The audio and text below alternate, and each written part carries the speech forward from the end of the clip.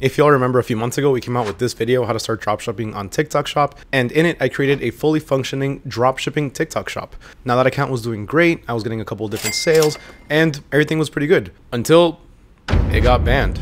Now, there's been a lot of reports of a lot of people getting banned for practically absolutely no reason. So in today's video, we're going to be covering why my store got banned, supposedly according to TikTok, what I had to do to get it reinstated, how long it took to get reinstated, and what you could potentially do to help avoid this headache altogether. So if that's something that you're interested in, or maybe your TikTok shop account has also gotten banned, then make sure you check out this video all the way through so that way you can find out exactly what I did and what I had to do to get my shop back. And with that, let's go ahead and get started.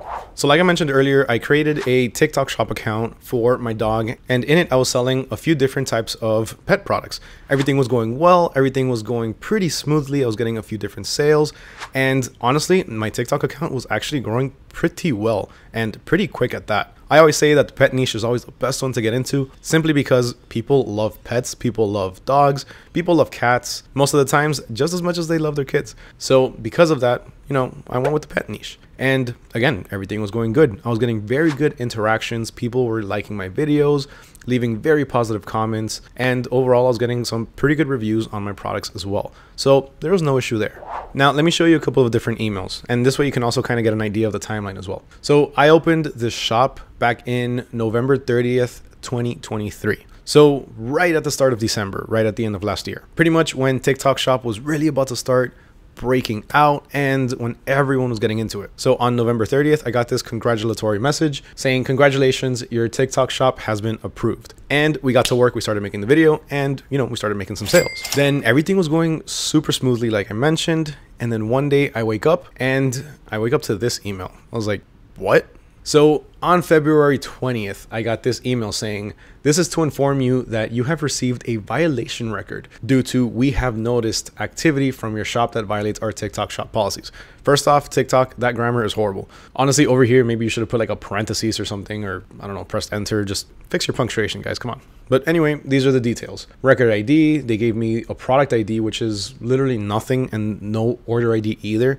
So I never got any complaints. I never got any messages from any customers. I never had any bad reviews. So why am I getting this message? I'm honestly, at the time I'm reading this and I'm drawing blanks because I was doing everything the way I should. Everything that TikTok asked me for, I provided. The store was running great along with my account for, 2 or 3 months. So why? So then I kept reading. Obviously, product ID and order ID, there was nothing. So and then it says, we have noticed activity from your shop that violates our TikTok shop policies. As a result, your shop has been deactivated. Now, this is what gets me. This is my first and only warning. What happens to the first 2 strikes, 3 strikes, and then you're out, right? No, they just automatically picked something up on my store and just immediately shut down my entire TikTok shop. Trust me when I tell you, I was absolutely devastated because I loved it. That TikTok shop was doing well and I was making some money. But aside from that, check this out. The settlement and withdrawals of shop earnings is suspended. So any money that was on there is it was frozen. There was nothing there. But thankfully, I had already received my payouts, so there was actually no money that was in there. But if I did have money in there, that would have been suspended too. They wouldn't have been giving me my money. So then it tells me to continue, if you believe this action was an error, you go ahead and appeal, do this and that. I was like, you know what?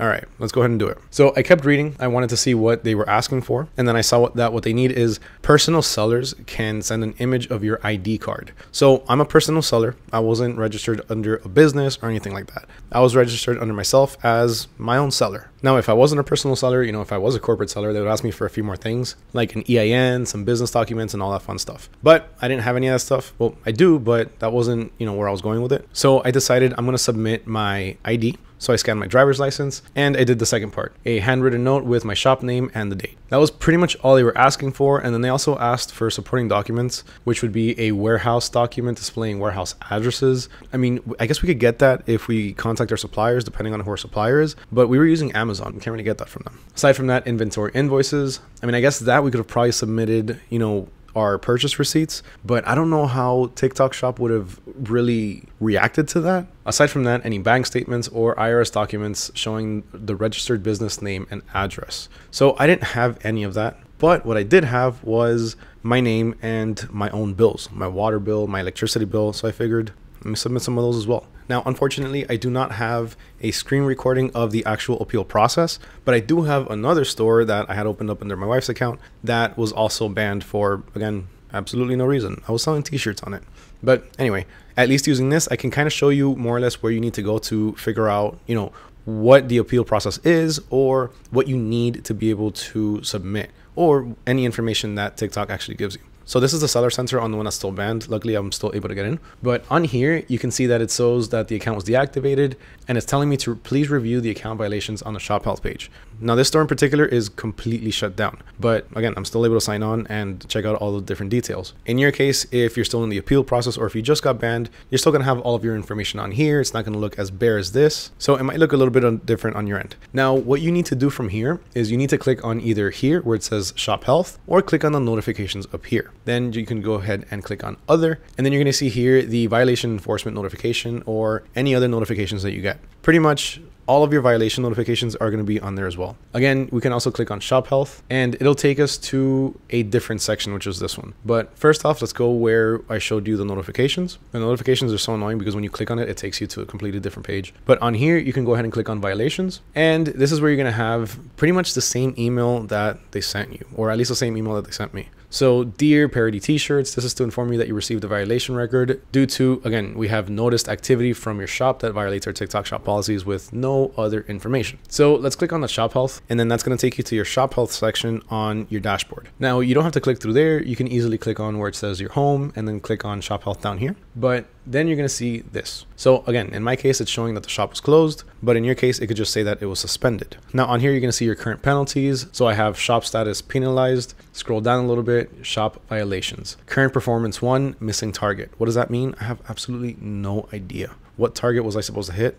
No clue. But here we can see our violation records. So let's click on this, and then you're going to see a bit more information, which is pretty much, again, the exact same thing you're getting on your email. And then you're going to see the appeal status. In my case, again, it was enforced. This one is expired, so I can't appeal it. But in your case, again, if you're still just suspended, here you're going to have an option that actually says appeal. Or click on violation details. And then once again, you're going to have all of this extra information. And then this button right down here, appeal, that's not going to be grayed out for you. You're going to be able to actually click on that and go straight through to the appeal process, where you're going to be able to upload any supporting documentation. That supporting documentation, again, is going to be, if you're a personal seller, your ID, the handwritten note, and any extra information that you have that can verify who you are. So if you have any electricity bills, any water bills, any bills under your name with the address that you registered, go ahead and upload all of that, so that way you can have as much information confirming who you are with TikTok. Now, I'm going to be completely honest with you. I didn't do absolutely anything on my TikTok shop.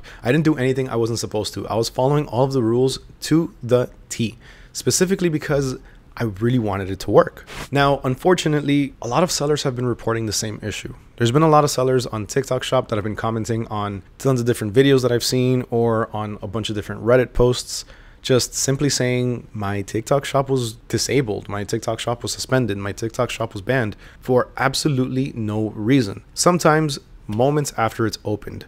Again, TikTok is giving you a very generic reason for it. It didn't even give me anything about any product IDs or any orders. It barely gave me any information. So unfortunately, it was, at the time at least, a new platform. Right now, from my understanding, it has gotten a little bit better, but it still happens from time to time. Accounts still get banned, but just know that you can still appeal it. Now, one report that I've seen over and over is called the misleading content violation. I've seen this a few different times. I saw it on Reddit.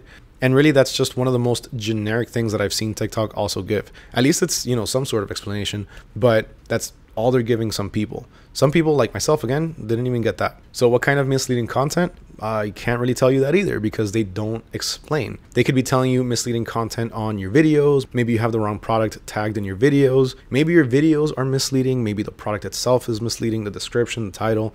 That's why it's extremely important to always make sure that, for one, the video that you're making or the video that you're posting and adding your TikTok shop product to, make sure that it's relevant. It always has to be relevant. You can't be showing off a dog ball because, a dog video is going to go viral and be selling shampoo. They don't go together, and that is going to be a misleading content violation. At least when you really think about it, logically speaking. So if you're showing off a dog ball in a dog video, make sure that the product attached to it is a dog ball. Also, as far as the title and the description on the product itself, make sure that it's accurate, make sure it's not misleading, make sure you're not lying to your customers in any way, shape, or form. Now, check this out. I submitted my appeal. So I submitted my appeal and I thought I'm going to get my store reinstated because, again, I never did anything wrong. So I submit my appeal and lo and behold, I received this email. Dear Cozy Paws Miami, which was my store name at the time, your appeal against we have noticed activity from your shop that violates our TikTok shop policies. As a result, your shop has been deactivated. This is all part of the same sentence. You see what I'm telling you? These people need to use correct grammar. What's going on here? Was rejected because missing supporting material. I submitted all of the information that I had on me, anything that could prove who I was. So I decided, let me reply back to this email. Maybe I can actually reach out to somebody. You know, seller support at shop.tiktok.com. Maybe that's an actual email that's monitored. I sent an email asking, hello, what supporting material is missing? And delivery incomplete, message was not delivered. So obviously there's literally no way that you can directly contact somebody from TikTok shop. It's impossible. So up until now, the entire appeal process was actually really fast and very streamlined and very simple. Not very efficient, but it was pretty easy to get through. So I received my violation on February 20th, which that same day I submitted for the appeal. And then on February 27th, exactly 1 week later, my appeal was denied. But then I decided I'm gonna appeal again because this is complete BS. I'm not going down without a fight. So I submitted another appeal and I didn't hear back from them. Until one faithful morning, I wake up, or I guess maybe evening because it was in the afternoon and I probably took a nap. But that day on April 30th at 8 p.m., I received this email saying, congratulations, your account is approved. Now, I didn't notice it at the time. I actually just looked at it now, but this is a TikTok for business and it was actually taking me to the ads manager. But I received this email and then I thought, wait, what? What is this? I automatically thought about my TikTok shop and I thought, wait a minute, that was banned a few months ago. Did they just reinstate it? And I didn't realize that it was just TikTok for business. It had nothing to do with the actual TikTok shop. But I figured, you know what, let me check. I ran over to my TikTok shop, I signed on, and lo and behold, I was able to get on. I was able to upload a few different products. Right now, I haven't really set after ship up or anything like that because I'm kind of just testing out the waters to see how everything works. But so far, everything's been good. Everything has been working. No notifications saying that I violated any policies or anything like that. I actually rebranded the entire thing and I took it away from my dog and I'm switching over to a different niche. But yeah, just randomly one day, 2 months later, an entire 2 months later, on April 30th, from the time it was denied on February 27th, my TikTok shop was reinstated. Random, yes. Expected, not really. I didn't really expect it to get reinstated. I kind of figured after the first appeal was denied, the second one was probably going to get denied as well. After some time, again, I kind of just forgot about it and just kept on with my life. But thankfully, it got reinstated and now I'm back to selling on the TikTok shop. Until TikTok gets banned, that is, if it even goes through, but that's a story for another time. Now, the biggest question that I'm pretty sure everyone is here for, how can you avoid getting banned? How can you avoid this entire headache and how can you get straight to selling? Well, unfortunately, there's no surefire way to not get banned. TikTok, again, is its own platform and sometimes it makes mistakes, sometimes it makes really bad mistakes, and it deletes or it bans the wrong accounts for, again, absolutely no reason. There's still people out there talking about their stores getting banned for no reason, whether that be 1 week down the line, 1 month down the line, or the minute that they open it. Unfortunately, sometimes it's just the luck of the draw. But to try and help avoid this as much as possible, always take into consideration your product titles and your descriptions, your videos, and the products that are attached to your videos. Product titles and descriptions, again, like I mentioned earlier, make sure they're not misleading. Make sure everything is legitimate and everything that you're talking about is truthful. Make sure that it accurately describes the product. Don't go putting shampoo on a dog ball. As far as the videos you're making, make sure they're rated PG. Make sure that they're not, there's nothing wrong with them. There's no adult content on there. There's no prohibited content on there. Make sure everything is essentially, I guess you can say, kid friendly, or at least family friendly. All of the videos that you attach any products to, make sure once again that those videos are relevant to the products that you're attaching to them. If you're displaying a dog ball, make sure that the product that you're attaching to it is that same dog ball. Aside from that, whenever you actually do register, make sure you register everything accurately. Make sure you put in the right name, make sure your punctuation is correct, your spelling is correct, make sure that your address is correct, whatever address it is that you're using. And if you are using any particular address that's not your home address, make sure you have some sort of documentation that can link you to that address.